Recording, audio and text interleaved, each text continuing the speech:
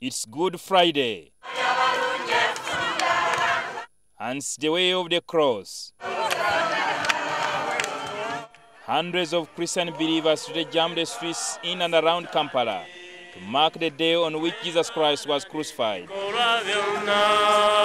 The Archbishop of Kampala, Dr. Cyprian Kizito Lwanga, the Archbishop Church of Uganda, Stanley, Ntagali, and the metropolitan heads of the Orthodox Church led Christians to old Kampala. They were behind me and crossing for me, turning back. Organized by the Uganda Joint Christian Council, Dr. Lwanga urged members of Parliament to change the title of the Marriage and Divorce Bill, reject divorce, as well as amending the bill to provide for Christian courts.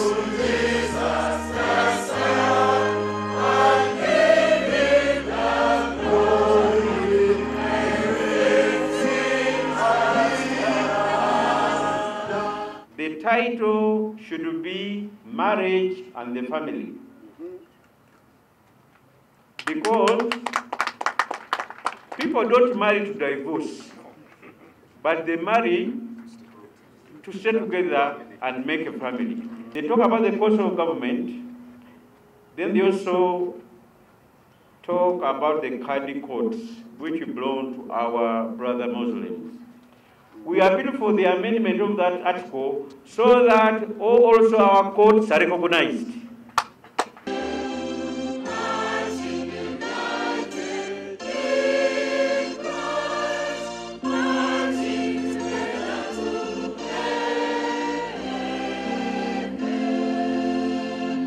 And the commander of Kampala is here. When people are being arrested, remember they were created in God's image.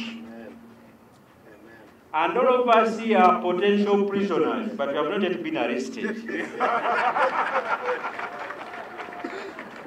When it comes to your turn to be arrested and you are treated the way I see people being treated, it is not good. Marking 50 years since Uganda Joint Christian Council was established, Archbishop Stanley Ntagali launched the first and ever Bible for the blind in Uganda. This power working in us is the same as the mighty strength which he used when he raised Christ from death. Because maybe I could be a drunkard somewhere and then you're pastoring or you're a priest and you're like, the Bible says we shouldn't take alcohol. I will ask you, is it written anywhere in Braille? Like we've had problems with any other literature, say Piace, any other book that talks of infections and whatever. So the Braille Bible is a straight link to the spiritual life. It's going to cause a spiritual awakening. Yeah, persons with visual impairment shall also grow spiritually. An estimated 8% of Ugandans are said to be blind, and on this Good Friday, it has become an historical day for the blind community in Uganda. They can now read the Bible on their own. Jingo Francis, NTV.